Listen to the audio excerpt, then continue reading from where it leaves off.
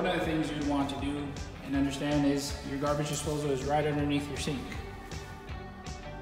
And as you can see, the garbage disposal is not working. Right in front of the garbage disposal is a reset button, located right here.